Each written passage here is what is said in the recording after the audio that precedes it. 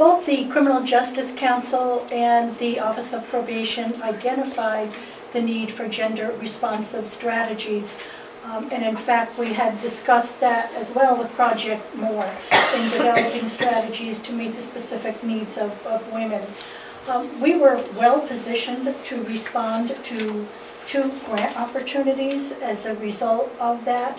We had had prior training with the National Institute of Corrections on developing strategies specifically for women. We had sent 3 probation officers for National Institute of Corrections training. We have established a women's committee of the Criminal Justice Council to focus on the needs of women.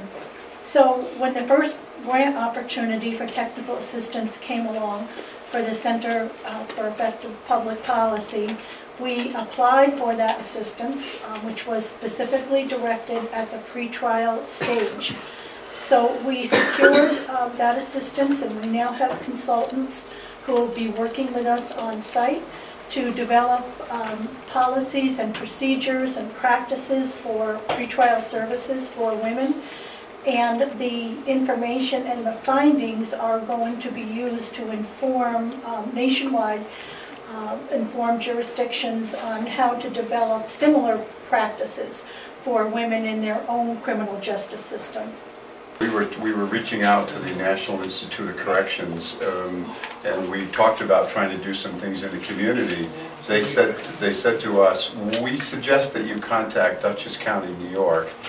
They have a fully integrated system. They work cooperatively, and when people in areas, other parts of the country were calling out to their helpline, they were being referred to look at what was going on in Dutchess County as a model. And I think since I've been here now, the last I've been here the last 12 years, but the last 7 years, we're just doing things better and better. And I think that's a tribute to all of the members of this community and their commitment.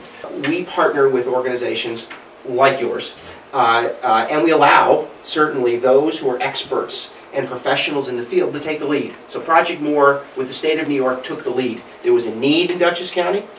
We knew that we had a strong partnership that we could build upon, and we knew that the strongest application to go before the state of New York wasn't necessarily from Dutchess County government putting its stationery up front, but rather supporting a collaborative approach with Project More. And what happened? We win the state assistance, and we get recognized for that partnership. And that is how we try to make a difference in what we do.